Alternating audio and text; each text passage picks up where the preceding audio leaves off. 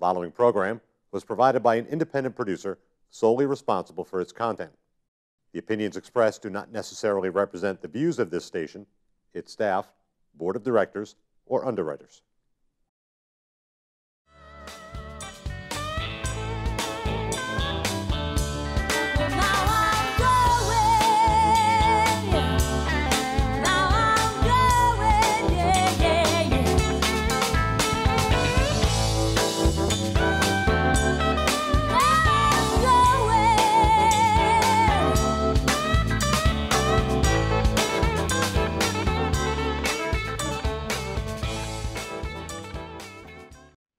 Welcome, ladies and gentlemen, to another episode of Frankly Speaking. I'm your host, Frank Zaberick, and today I brought back a former guest of mine from about like a month or two ago, from Reverend David Richardson from the New Hampshire Bible Society. David, how you doing today? I'm fine today. Thank you for having me back. No problem. Glad to be here.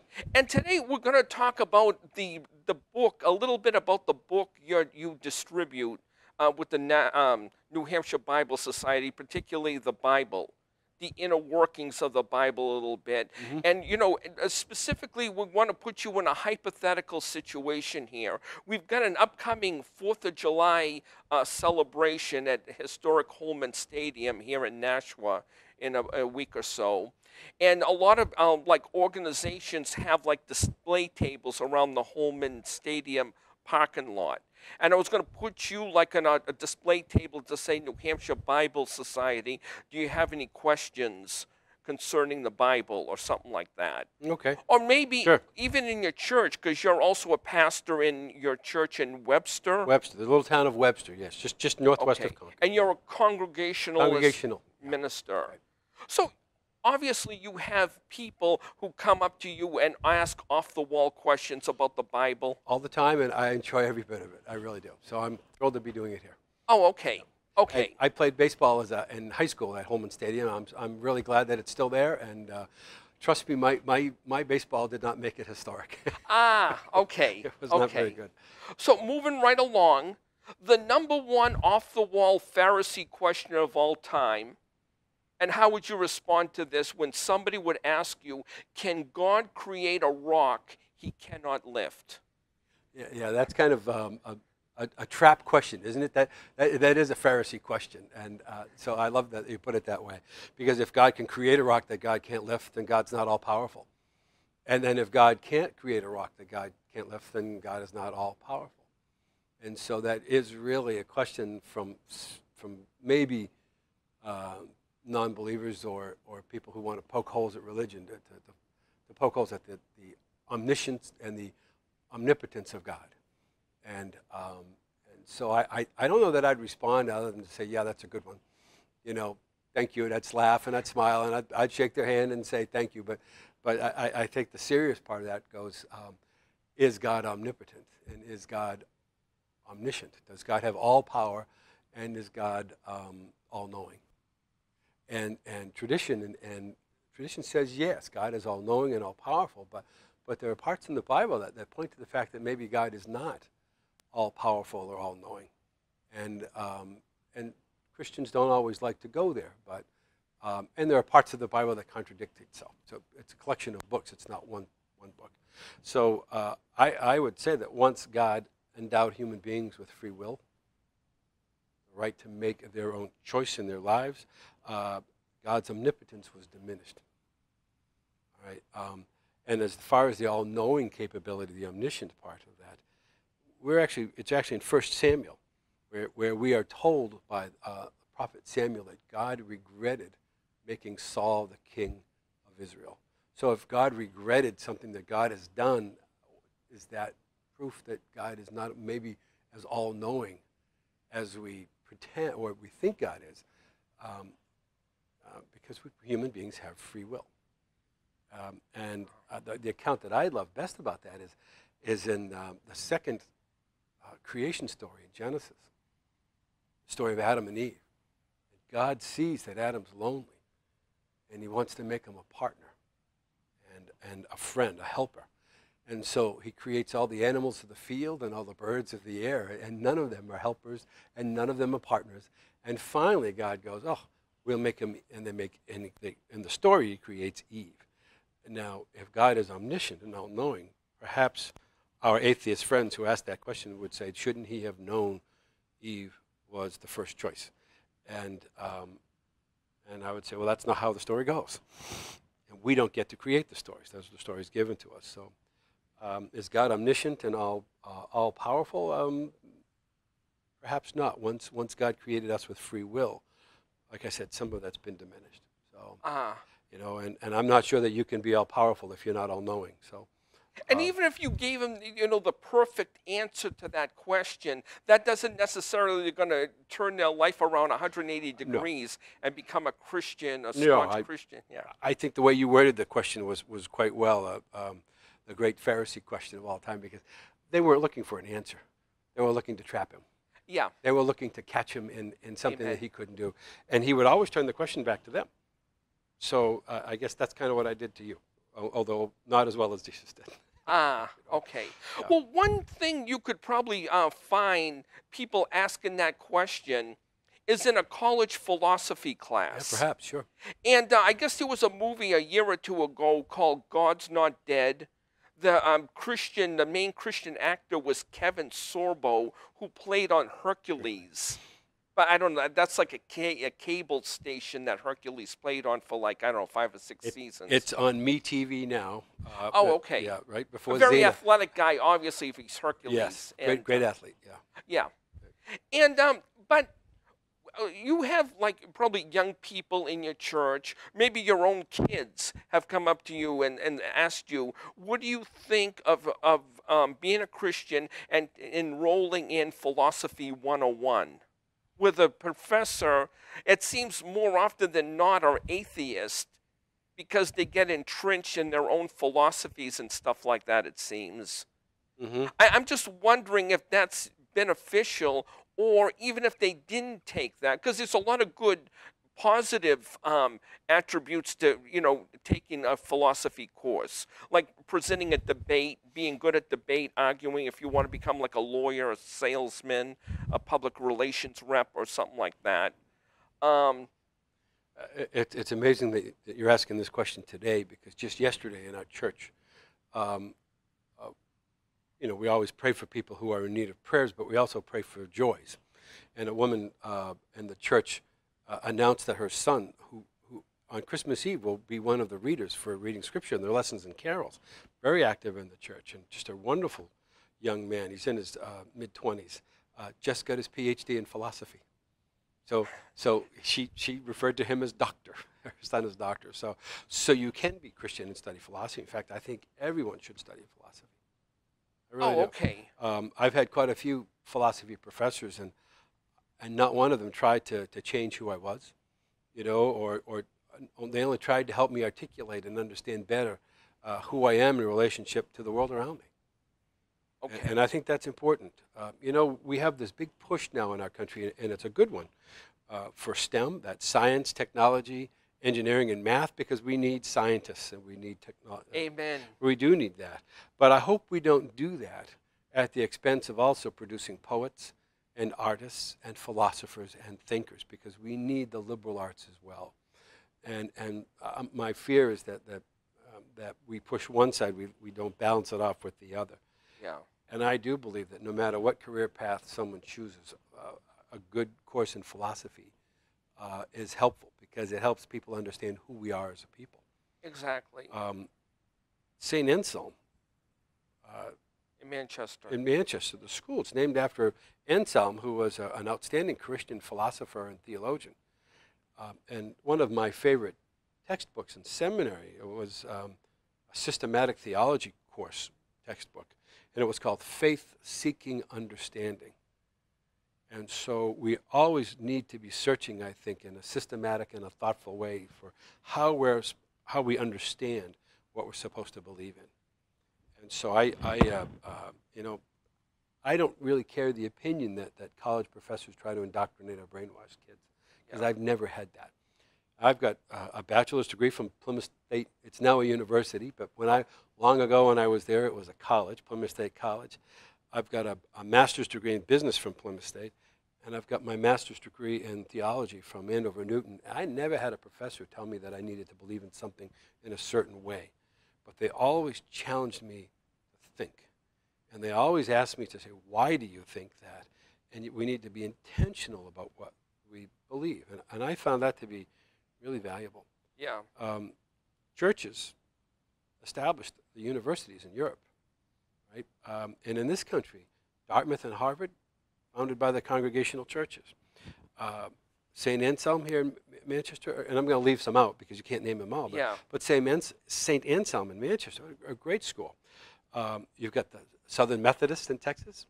So obviously the Methodists. Baylor is a Baptist church. So the Wesleyan churches, universities. I think we have to hold on to the tradition that Christianity favors a strong and diversified education. Yeah. Right? So that would include a healthy dose of philosophy. Yeah. So I'm a little prejudiced, and I'm not saying that I'm always right, but from my experience, I think that's important. But there's always a balance, isn't there? And while it's important for us to debate or talk about it, have discussions about what it is we say we believe, you also have to balance that with action. Yeah. Right? So we can't spend all our time in a philosophy class.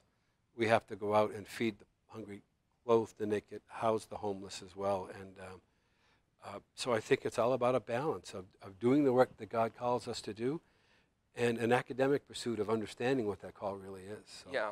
So good questions. I think a philosophy course is very important. I agree.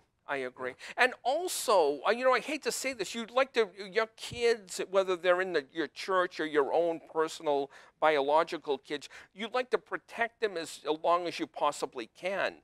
But they could work at a job at a manufacturing plant like an atheist who knows Scripture, memorizes Scripture by heart, Sure. and can talk them out of the Bible.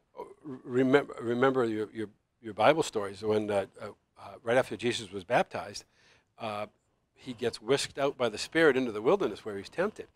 And we're told that the devil, who was tempting Jesus, knew Scripture. Yeah. And the devil say, "It is written that," and Jesus would counter with something else. So, yeah, Scripture can be used for good and for bad. The Bible is powerful, and Martin Luther King Jr. always said, "Power is neutral. Power can be used for good or for bad," and so we need to be very, very careful about how we use it. Okay, so moving right along, I was watching one of the Christian networks about a month or so ago, Daystar Network, with Joni and Marcus Lamb. I don't know if you're familiar with the... I don't get cable. I don't have a dish. Oh, okay. I have an antenna that gets public television, and that's it. Okay, anyway, they had an author on, I guess a Christian author. I think this is like a second or third book, called 21 Seconds to Change Your World. And the guy's name is Dr. Mark Rutland. And anyway, this book talks about, I guess he's concentrating, focusing mainly on the Lord's Prayer and the 23rd Psalm. Mm-hmm. And basically, he's breaking it down. I guess he went through a period of depression, and he was delivered from his depression by just focusing on the Lord's Prayer and the 23rd Psalm. And I'm not going to focus on every aspect of these scriptures, except for one, forgiveness. Mm-hmm. Forgive us our trespasses as we forgive those who trespass against us. And I guess one of the things he makes, one of the points he shows, is that like forgiving others is sort of like contingent on God forgiving you for your sins. And it's a very, very tough process. It's not easy. It's probably almost like quitting smoking or something like that. Because, like, I hate to bring him up, Donald Trump, everybody tends to counterpunch every time they feel violated by someone, Sure. no matter how minute that is. Mm-hmm. So what's your thinking of how would you counsel someone who needs to forgive someone who wronged them? Boy, that's a loaded... Yeah, it's not a loaded question. We deal with that all the time. In my denomination, or at least in my church, every Sunday we have a communal prayer of confession. So we say it together. I write it up. And, you know, some people will say, well, that prayer doesn't apply to me. I say, okay, read it anyways. You know, Yeah. because for two reasons. One is we need to know that we're not the people we're supposed to be. But secondly, we need to know that there is forgiveness offered to us. And we're not only confessing that we're not the people we're supposed to be, we're also confessing that there's a God who forgives us when we are serious in our repentance. That confession, that part is just as important. Those two parts have to go together. Because, you know, forgiveness or repentance without forgiveness, rather, is torture. And forgiveness without repentance is free grace, and it's not free. It costs God greatly. So those things do have to go hand in hand. And the Lord's Prayer is, forgive us our debts as we forgive our debtors, or our trespasses, depending on what version you have. Yeah. And so you have to learn to forgive in order to really understand forgiveness, I think, in order to receive it and have it healing for you. Because a lot of times the person that people can't forgive is themselves. I didn't say that probably, but they can't forgive themselves. Yeah. And so they hold grudges against other people as well. But I wouldn't be too hard on them, depending on what it is. Forgiveness is hard. And we need to be easy with each other, and be gentle with each other, and to say to someone who's just suffered something greatly, oh, you got to start forgiving. You say, no, and give it some time. You know, not while the trauma is still there. You have to deal with the trauma, not the after effect. And so I would say that it comes in time. And there are some things that I find would be unforgivable if it happened to me, and that's the human dilemma, isn't it? Yeah. And that's why we need God's grace to help us move along through that. And it also helps to realize, too, that forgiveness is not necessarily forgetting, and forgiveness is not necessarily restoration. Like, how would you counsel a woman who was battered by her husband or boyfriend? Yeah. You're not going to say, well, if he says, oh, I'm sorry, honey, if you come back to me, I'll never hit you again. Yeah, no, that before forgiveness is even in play, there has to be real atonement. There has to be real effort to change, and to say, and so far too often we have people who say, I'm sorry, but what I hear is they're sorry they got caught, not that they're sorry they did what they did. Amen. And so yes, forgiveness is there, and you know, certainly I've been a pastor now for 15 years, and I've had to counsel women to leave because of verbal and physical abuse, and you know, you need to be safe, and you need to deal with your health and your physical safety.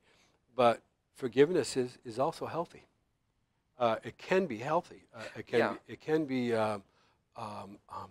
letting go of something that you have no control over. It can be really freeing, and then it's hard to move on to what your life is to transform into if you haven't let go of the prior life. There were some reports that say that, speaking about comparing that with cigarette smoking, that the health effects on one's life that holds a grudge or animosity, bitterness, you know, for like 20 years or so, they could have the same type of high blood pressure and stress, anxiety. And, well, some reports even say cancer. I don't know how cancer is tied with bitterness and grudges and stuff like that. But if you have enough mental stress and it's your adrenaline that's going overtime like constantly. You know, I always try to say to people that you shouldn't let your emotions, no matter what they are, control who you are. And anger and a lack of forgiveness can really control who we are. And it's unhealthy. It does cause great stress. It can lead to other perceived grudges, and it's not healthy. I recommend to a lot of people that they go to pastoral counselors who are a lot smarter than I am, who have much different training than I have, and it's not a stigma to go to counselors to help you get over stuff, because they can help you see what you can't. That's right in front of you. Yeah. And forgiveness is healing. Amen. So forgiving someone else is not so much about them, it's about the person who needs to do the forgiving. Amen. But it's hard. It And is. It's something we're supposed to strive for, but we don't always get there. And perhaps the best we can do is just, like I said, let it go. Because we are human beings, and we can't always get to where God tells us we should be. Yeah. But that doesn't mean we're not supposed to try.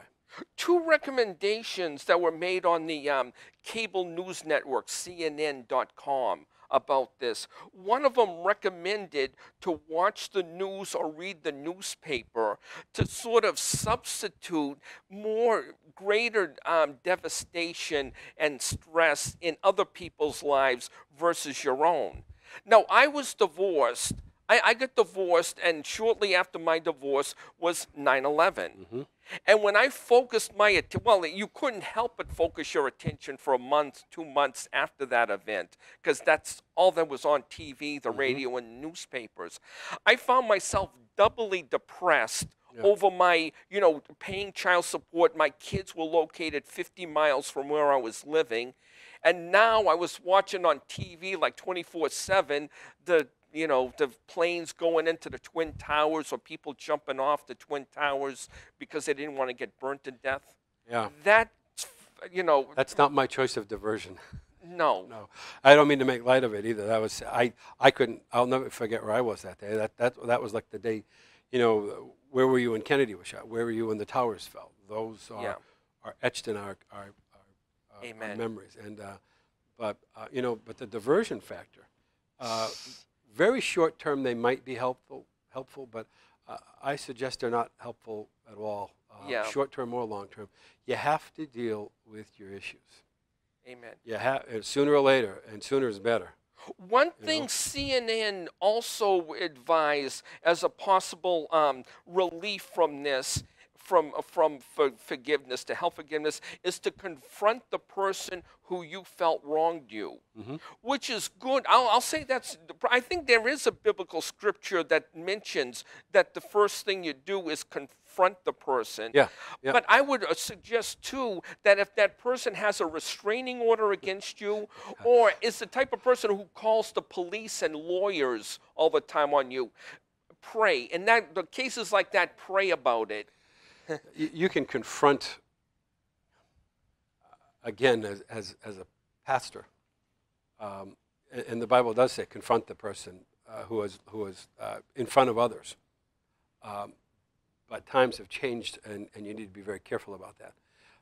I would say confront the issue and how it's affecting you, right? And confront other people are not supposed to control our emotions. They're not supposed to control our actions. We control our actions. So I'd say let's deal with how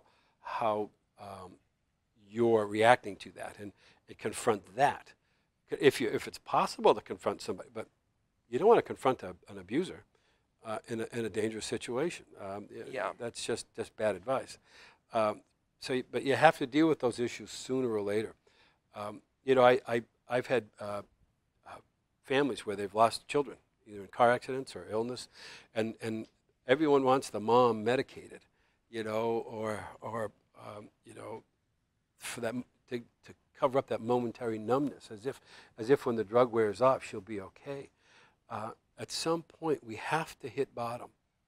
At some point we have to sit in the mud and just cry before you can come up, and the diversions are just delaying tactics for that. And I don't find that helpful at all. In fact, if you delay it too much, you get sick. It really stops up. So I always want us to cry and laugh as much as possible, and admit where we are and what's happened. And friends will come up and say, it's time for you to get on with your life. And you have to look at them and say, no, there's no way you are going to get on with your life the way it was. How do you transform your life into the next phase? You can't do that if you're being amused or diverted by something else. Certainly, I've never found it helpful to say that person's worse off than I am. That's never been helpful, because it doesn't help me address my issues. I need to address my issues. And then if I can get healthy and get past it, then I'll go help that person. But I don't want to use that person as an example of well, I should get off my pity pot and move on. No, I need to deal with what's happened. And anything that diverts you away from dealing with that is unhealthy. And I would say it's cowardly, and that's cruel. But that's why we have good counselors and good pastors, and that's why we have someone we can lean on. Yeah. Okay, moving right along, and I had my notes, but I inadvertently forgot to bring them. But that's all right. But I did talk to you before about 2 Timothy 3, Yep. Verses 1 through 5. Right. And there's a thing on the internet that says that Paul the Apostle might have been prophesying about a presumed Republican candidate. Well, he's going to be the Republican candidate. I can't see something happening in the Republican convention. That would be a good diversion. I would love that. Yeah. I would. My undergraduate degree was in public management and political science, so I love this stuff. So that would be neat. But okay, so you're familiar with 2 Timothy. It's on the internet that this might be a prophecy by Paul the Apostle on the upcoming events of Donald Trump. And it's a pretty nasty 5 verses. I wish I had them here to read, but I inadvertently forgot them. But okay. You keep talking. I'll have it for you in a second. Oh, okay. But I'm just saying that, do you believe that this, okay, first of all, Paul the Apostle's not really talking, he's talking to Timothy, one of his, disciples here. Mm-hmm. That's what the book was written for. That he was not really talking about, a devil-possessed people or the Antichrist, the quote-unquote Antichrist, but just bad people to just stay away from. Mm-hmm. Would that be the, whether or not this is specifically about Donald Trump, would you agree that passage? There's your passage 3 if you want to read it out for the folks who are watching. But I would.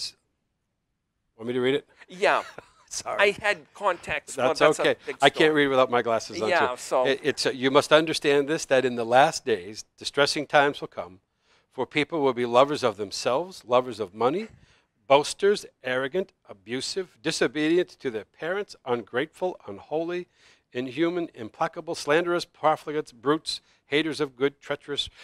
Paul goes on and on. Well, yeah. And I'm going to probably maybe upset. Fine. I'm going to upset some people by saying this. That probably wasn't written by Paul. He gets the tradition says it was, but the letter was written long after he was dead, probably by one of his students. But that doesn't make it any less important. It's in here. Yeah. We confuse Bible prophecy sometimes with predicting the future because that's what prophecy means. Okay. Bible prophecy was not about predicting the future. Bible prophecy was saying if you don't change your behavior now, this is going to happen to you. And it was all about the now. Okay. Not the future. But over centuries, we've prophesying has become predicting. Nostradamus and this stuff. Yeah. Biblical prophets were concerned about their present day. If you don't change your behavior, this is going to happen to you. It's sort of like a parent saying, stop. If you drive your car like that, you're going to get into an accident. They're not predicting the accident. They're worried about you driving today. Okay, so it was written at a time when the church was far more established than when Paul was living. And they had this hierarchy. All right? And so the author was probably a disciple or student of Paul's. It was speaking or writing to the church leadership, and he was telling the church leadership how to behave, how to conduct themselves. So I would say it's probably not talking about Mr. Trump or Mrs. Clinton. I want to be on both sides of that issue. Or even Adolf Hitler. Anybody. All right, yeah, sure. Okay, yeah. But he was talking about people in his day and age, and that tells you that people like that exist in all times and all places, and the human condition hasn't changed all that much since this was written. It's just our toys have gotten more expensive and our ways of destroying each other have gotten easier. And so we do need to listen to this. This is still valid. Amen. All right. So like I said, the people that he described have lived in every age and they will live in the future. It's the haves and the have-nots. And you asked, they're not possessed by demons. I like the letter of James's response to that. So I'm glad you really brought that up. James, whose tradition says is Jesus' brother. All right. The letter of James says, "For God cannot be tempted by evil, and he himself tempts no one. but one is tempted by one's own desire, being lured and enticed by one's own desire. So I think the Christian faith has enough scapegoats. We have the one. We don't need another one. So anytime we're talking about someone like Paul's or Paul's student wrote about here, we're talking about someone whose own self-desire and someone's own ego and own need for fulfillment is taking over. And I would never blame that on like a devil or a demon or something like that. So I would say this, though, that like I said, we don't need another scapegoat. And I think you also asked if evangelicals should take a pass on the, you know. Yeah. I'll leave that to them. We're not electing a saint in this election. Amen. We're not electing a perfect man or woman. Obviously, Never yeah. have, never will. Lincoln had his troubles. FDR was not a perfect man. We're electing a human being, and so we should vote on the issues, and we should let our faith inform our decision, but we vote on the issues. So, representing the Bible Society, I'm gonna kind of pass on that. I'm not going to say right. Okay, But one thing. Okay, let's say anybody. I'll throw this out. Anybody. I won't blame Hillary Clinton or Donald Trump. But if a person publicly says, "I've never asked God for forgiveness because I've done nothing wrong. I've done nothing to ask for forgiveness for," could a person like that be born again? Boy, I'm going to say yes, believe it or not, because I don't think we determine, you and I, who's born again. That phrase, you know where that phrase comes from. It comes from Gospel according to John. And in John chapter 3, we're told that we must be born again, and the Greek word is anoten. I'm not sure I pronounced that right, but anoten, and it means born again and born from above. And John's gospel loves, and it's the only place in the Bible, that's it. That's it. It's one verse, one little sentence. And it means born anew and born from above. And John's gospel loves words that have double meanings. It's throughout the gospel. It's not puns, it's not funny, but it's to make us think. The author, John, chose that very, very carefully. And so being born again does not mean it's a one-time litmus test, does it? Does born again, saved, and eternal salvation, are they all the same thing? Yeah, I would say, oh boy, yes, I would say so, but I think that other people might have different definitions to those terms. Eternal salvation. When people say, "Are you born again?" are they saying, "Are you saved?" As if you have to do something to be saved. That's a pretty functional atheist question, because who does the saving? I play a lot of golf, and a lot of my golf buddies will walk up to me and say, "Have you saved any souls today?" And I go, "It's not my job. God's job.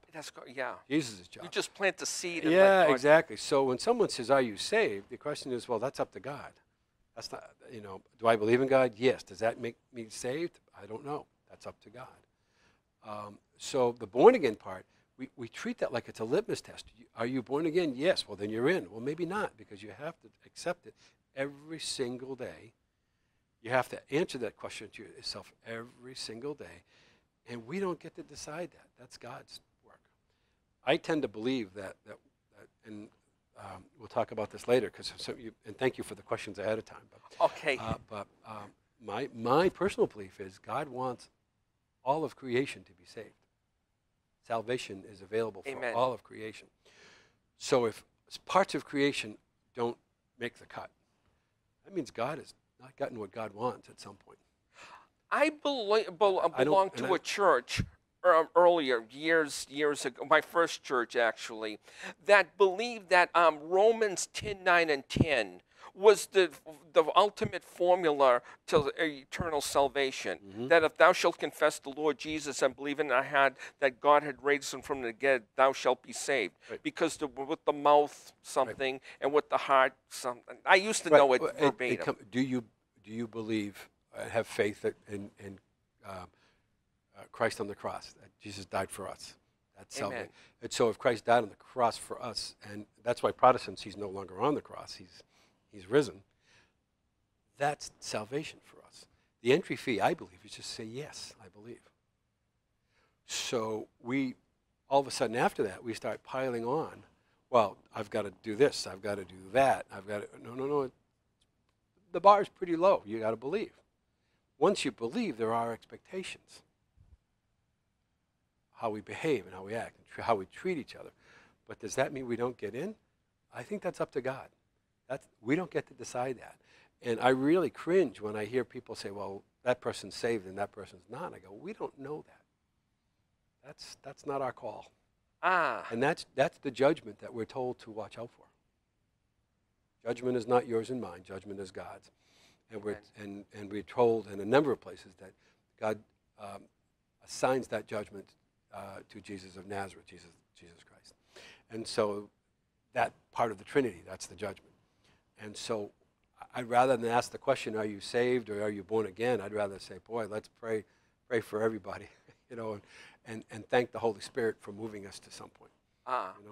Okay, so we might get to that subject a little bit later. Sure. Moving right along, do you believe churches today, both Catholic and Protestant churches, have kind of alienated single and divorced people?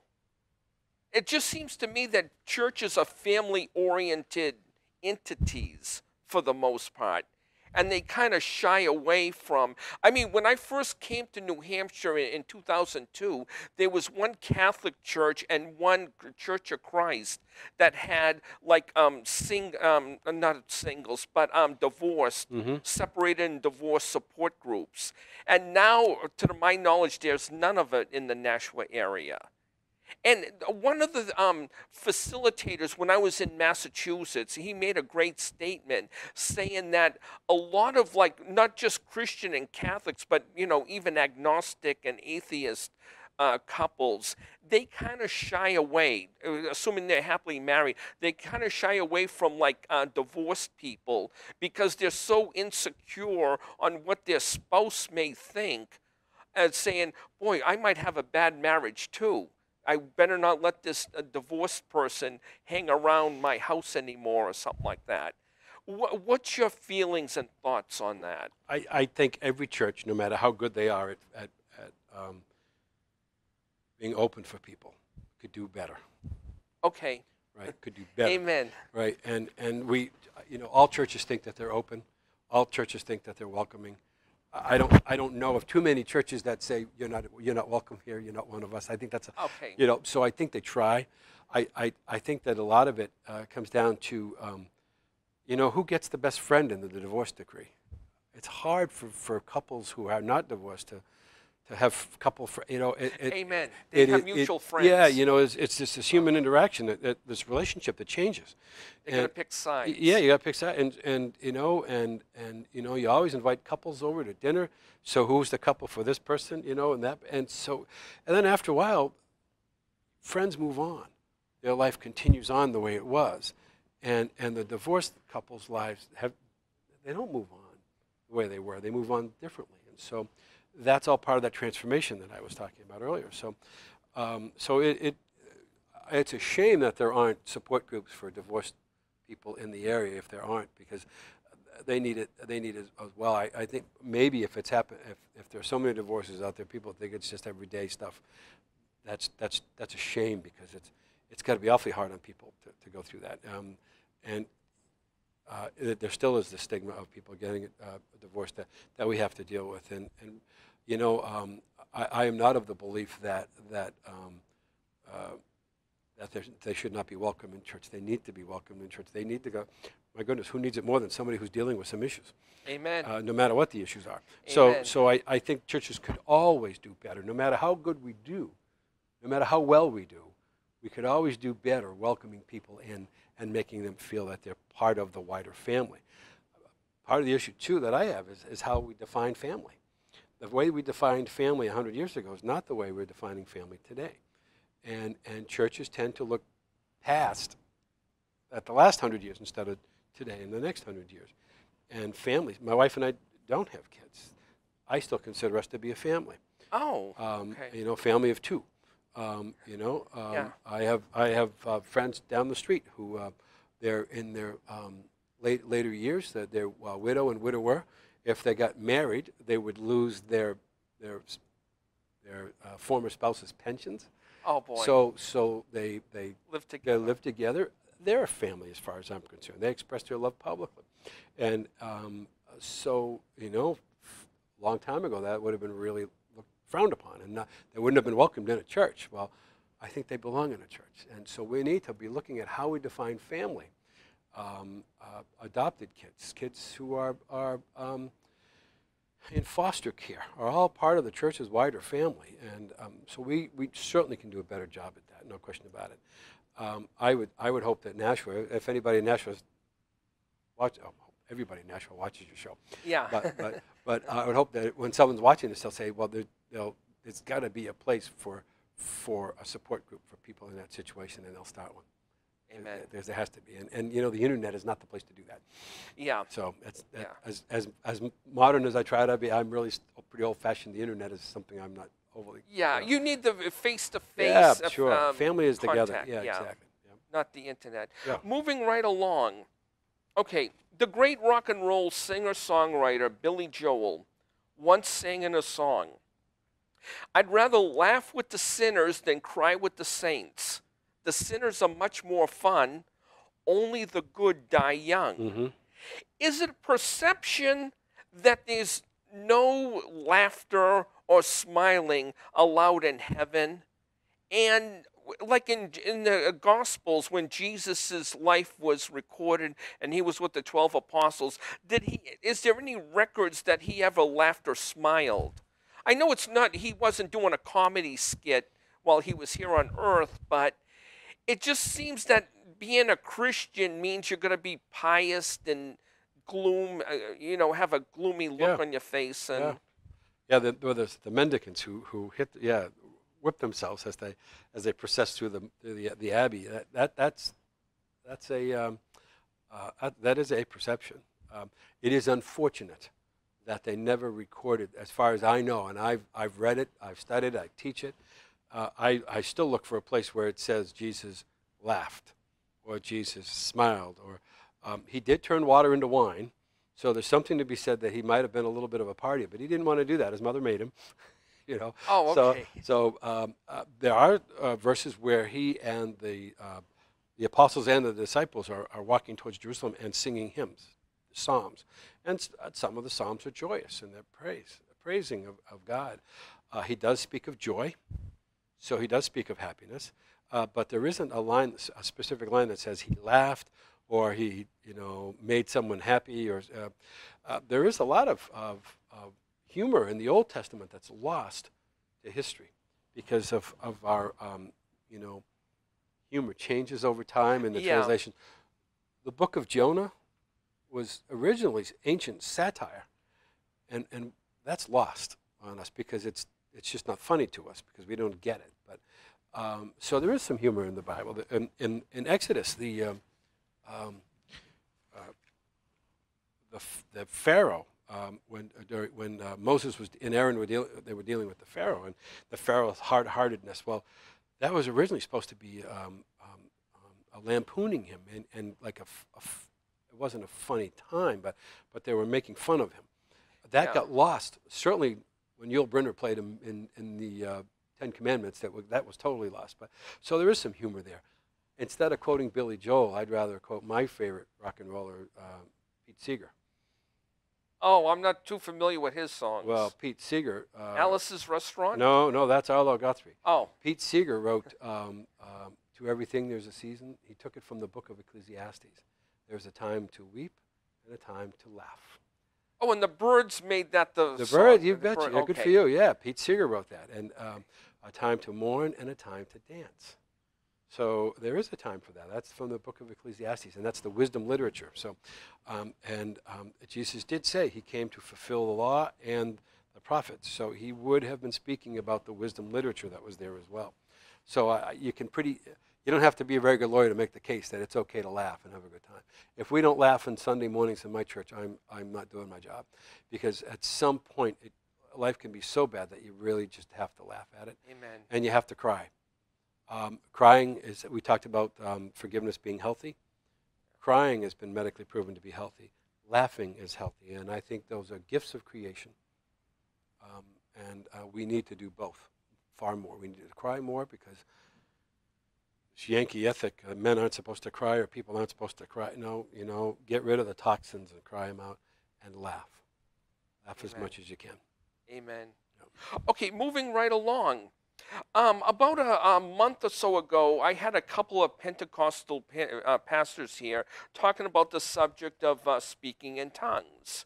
And they were both, they're biological brothers. One was the pastor, the other was the assistant to the pastor. And I threw out a scripture here that I also forgot with the Timothy scripture, John 14:12.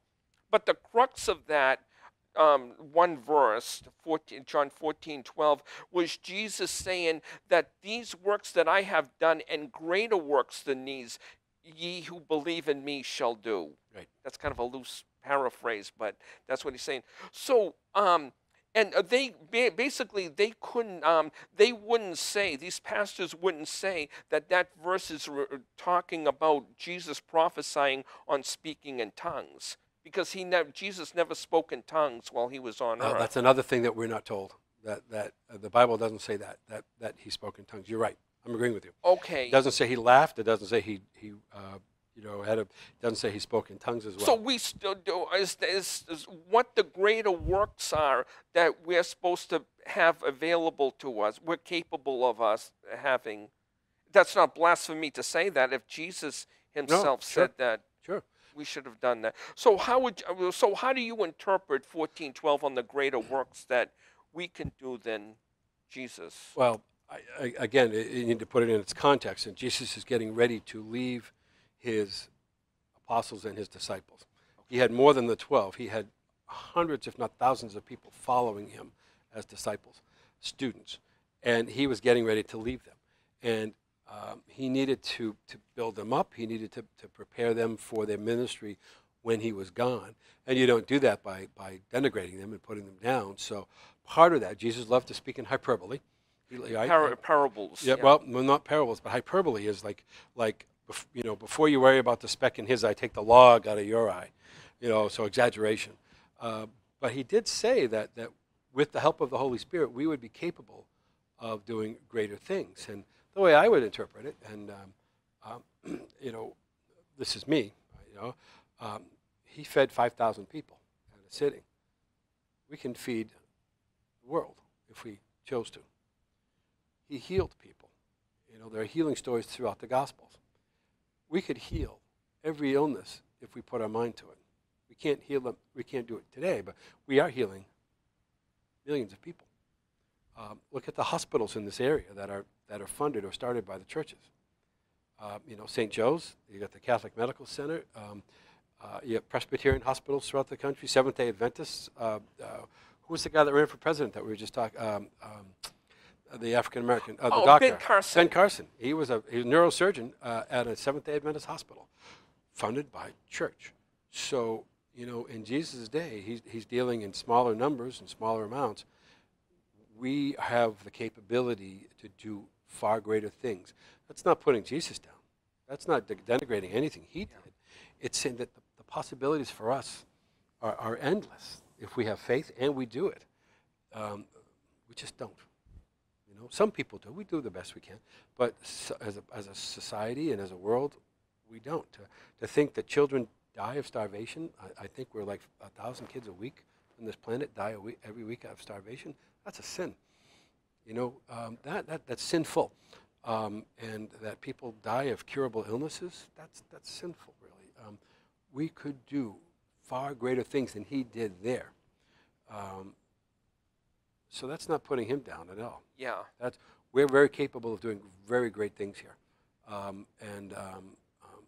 The fact that we don't is something we have to answer to, I think. Okay. So moving right along, the last time you were here about a month or so ago, you had mentioned, in fact, you said it a couple times, that you feel that poor people, needy people deserve nice things. Good things, yeah. Something to that effect. Yeah. So Not junk. not junk. Yeah. Okay, so I was contemplating that statement for whatever reason, knowing that you'd be on here today. And a couple things I want to bounce off you.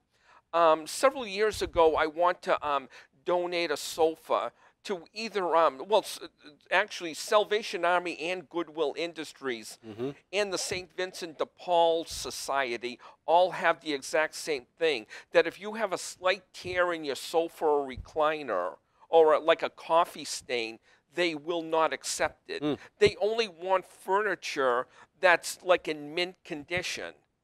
And when I was talking to the truck driver, I says, beggars can't be choosy. I mean, I'd like to have nice mint condition furniture in my apartment. So, why don't these needy people go out and get a job and earn the money to pay for these, nice Castro convertible recliners and sofas or whatever? So, do you have any thought? Maybe it's just, my little qualm against, Salvation Army or Goodwill for being kind of ingrateful. Well, yeah. I'm not going to get between you. This is Counseling 101. I'm not going to get between you and the Salvation Army on that triangle. But I will say this.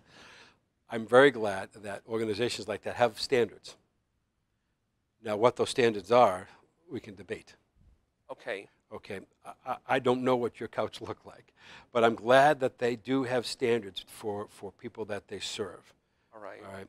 That doesn't mean that there aren't people out there that could have used that couch. Amen. All right, or a church could have used that couch, and maybe a youth group room, where give it to the kids to horse around on at a youth group meeting, because it's already got a nick or something.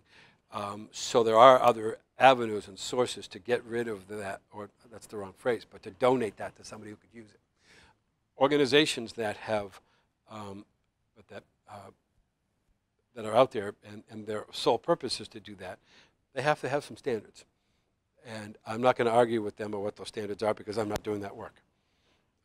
And I didn't see your couch, so I don't know. All right, but I am happy that they have standards, because I do think that to say that poor people can use, my word, not yours, junk, is an insult and denigrating those people and saying they're not as worthy as other people. I understand what you're saying too. Let's train them. Let's teach them. Let's get them jobs so that they can go out and afford things on their own. But something has happened at this point where they can't do that right now. And you have to treat the symptoms as well as the underlying causes. And if you only treat the underlying causes and not the symptom, you're not going to move them along. And if you only treat the symptoms and not the underlying causes, you're not going to move them along. You have to do both. Okay. So I understand what you're saying, and I agree with that. I think you have to do both. But, to give poor kids having friends. Great story about Ted Williams, if I can give you the story. Oh, sure. Ted Williams was being scouted by a scout for the Red Sox, and he went to his home in San Diego. And the scout wrote back, excellent, and this is not a direct quote, excellent ball player, but no manners, not a nice kid at all. I'm not sure I recommend him. And the truth of the story was, the scout came into the house. Ted Williams sat on the couch and wouldn't get up, because there was a hole in the couch, and he didn't want the scout to see the hole. He didn't want to embarrass his mom. And he sat there, do the whole thing, didn't get up and shake the guy's hand. So and look at the ball player who turned out to be. Oh, wow. But there's a guy who not only was a great ball player, but a real mover and shaker in New England for civil rights.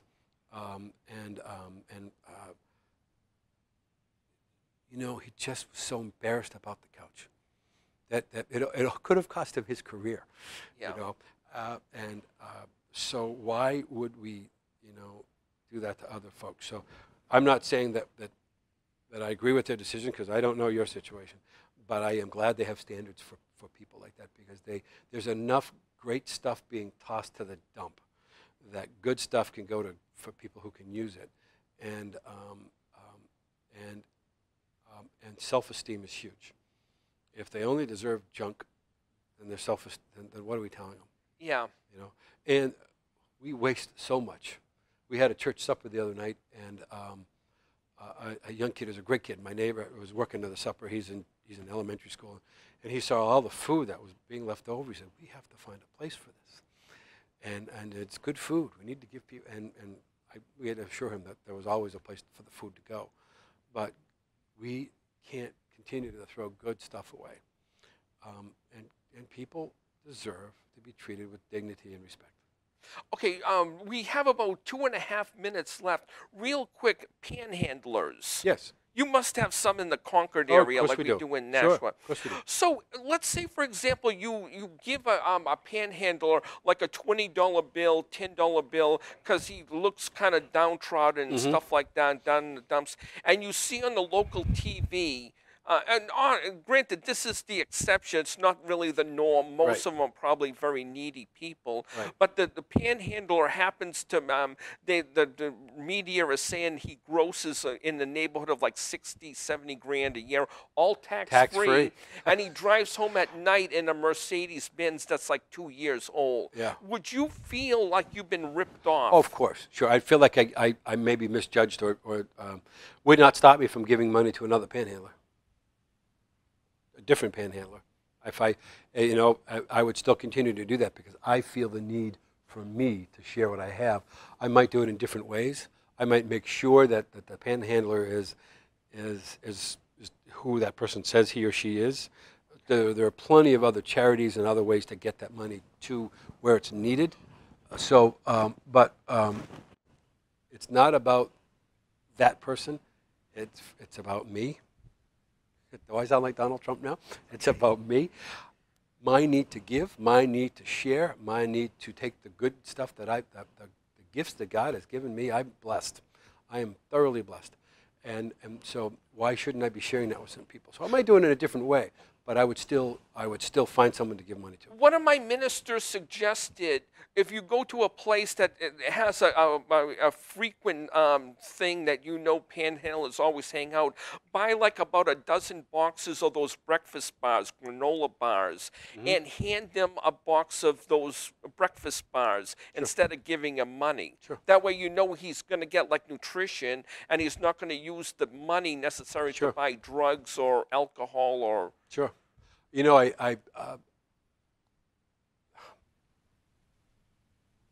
My MBA speaks to me a lot. So there are people on Wall Street who cheat, but we still buy stocks. There are Bernie Madoff, built billions. So this guy steals $20 from me, and I'm supposed to lose my temper. No, I think that, Bernie, the guys in the three-piece suits can rob us blind and get away with it.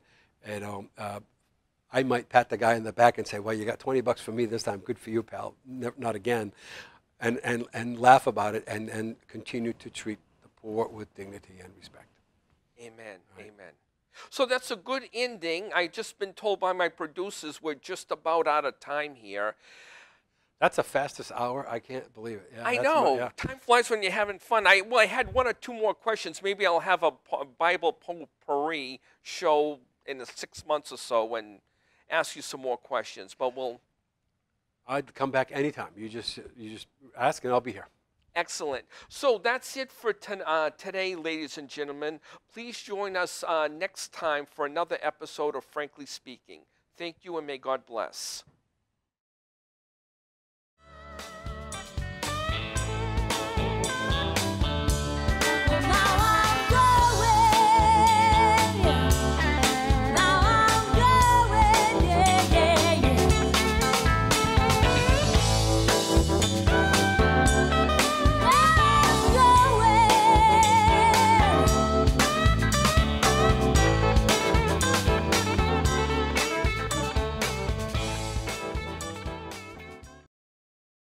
The preceding program was provided by an independent producer solely responsible for its content. The opinions expressed do not necessarily represent the views of this station, its staff, board of directors, or underwriters.